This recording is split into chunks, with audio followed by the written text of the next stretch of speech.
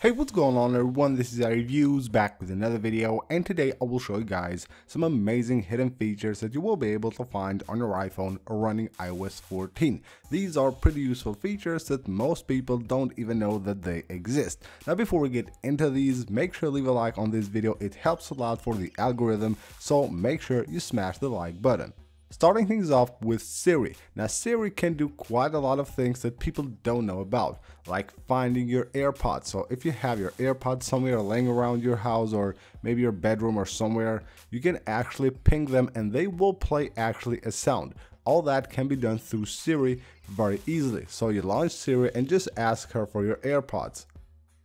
Where are my AirPods? So just like this, you can play a sound, and it will actually ping them and it will play a sound on your AirPods. So the sound will start like low and then it will continue to go up. You can listen to it here. This is the sound that Siri will play and of course make it very easy for you to find your lost AirPods.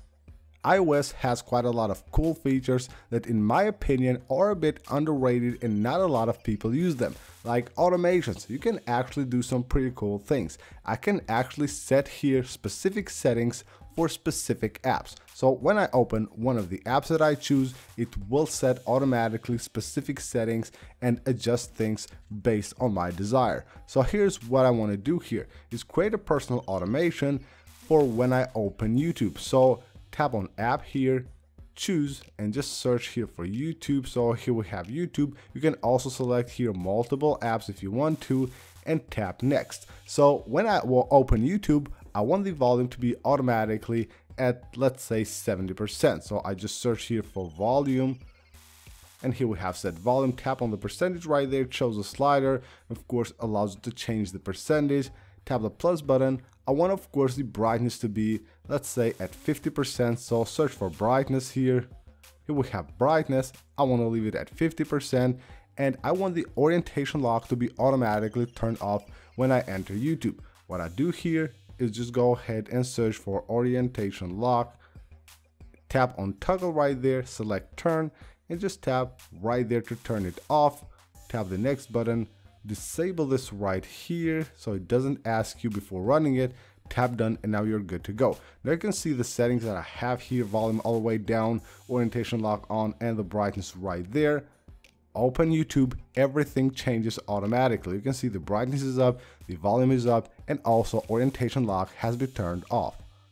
The Notes app also has quite a lot of hidden features, and one of them is the search bar. Now when you tap on the search bar, you can see right here all of these are actually filters. These allow you to filter your notes when searching them. So if I just want notes with attachments, I can tap right there. Now it only shows notes with attachments, but you can still type text there, still search, but you will only search from notes with attachments. So you tap right there, you start searching, and you can see it only searches the notes that have actually attachments.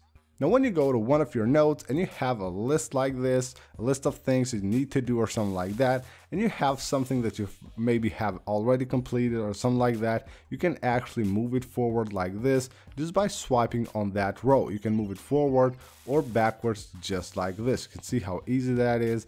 Very cool and of course very convenient.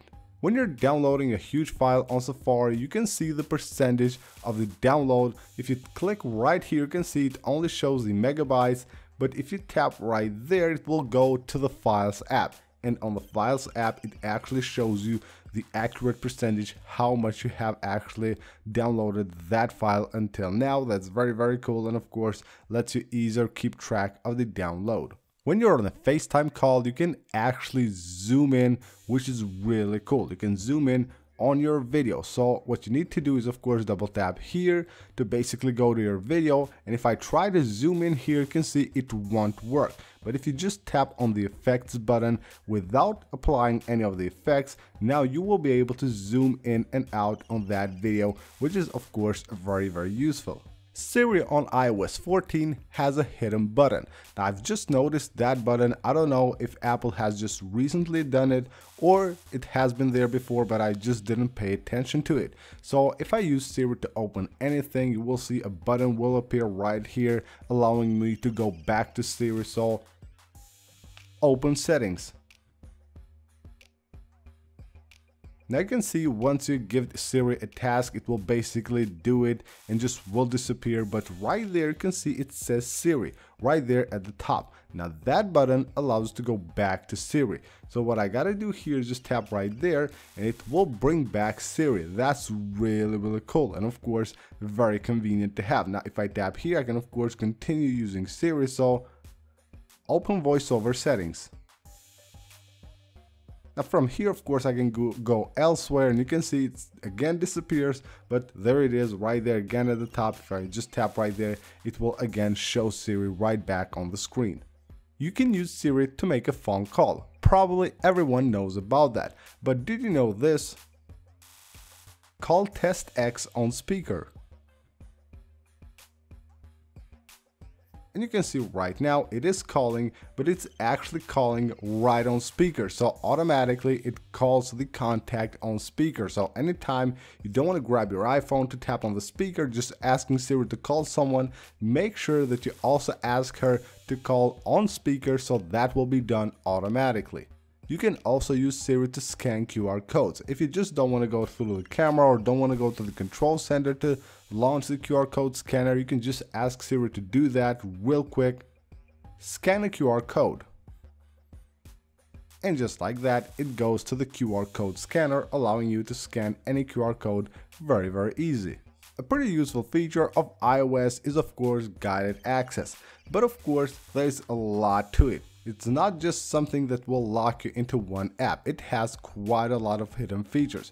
So if I just enable guided access here, you can see what I can do. So triple tap again, it takes me right here. Let's just enter the passcode and it takes me to this screen. Now right here we'll have the options, but there's something also very cool that I will show you in just a second. So under options here, you can actually choose which features you want to leave enabled and disabled while guided access is enabled. So basically you can disable anything. You can disable the volume buttons, you can disable the keyboard, you can even disable the complete screen so the touch won't work at all. And if you want to, you can also set a timer of how long it will last. But what you can do here is also read this right here. Circle the areas that you want basically to disable the screen. So if I just don't want someone to go right here on the iCloud notes, I can just tap right there. You can see how it basically covers that and tap on resume right here. And now if you want to, you can go do anything here. So you can see I can tap here to create a new note.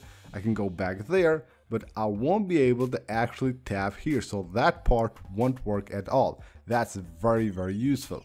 Now when editing photos on your iOS 14 device, you go here to the filters. Once you tap on one of the filters, you can notice this slider right here. Now this slider allows you to adjust the amount of the effect that you apply to the picture. Now this will be basically 50%, and you can go way up to 100 or just lower it down as much as you want. If you have a document or something that you have saved as a picture on your iPhone and you want to actually sign it, you can do that from the Photos app, and it is very easy. You tap the edit button, and once you do that, you tap those three dots right there. Tap on markup and then go ahead and tap the plus button, and you will have here signature. You tap on signature and here will have your signature if you have already saved one from the Notes app or from the markups on the screenshot, or you can tap add or remove one and you will be able to actually create a signature right here.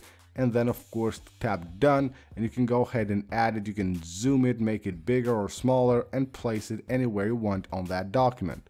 Now while you're editing a photo on the Photos app, what you can do is actually just tap it and it will show, like for a couple of seconds, the original version of that picture. So if you want to see the changes that you have applied and see how it compares to the original photo, just tap on the photo while you're editing it and you will see the original. If you're searching for one of your contacts on the spotlight search and it shows like this, what you can do is actually tap on that call button and it will give you the options here to either call them on the mobile or even one of the apps. If you have like Viber or WhatsApp or any of the other like social apps that you have that allow you to make a call, you can actually call them from these as well.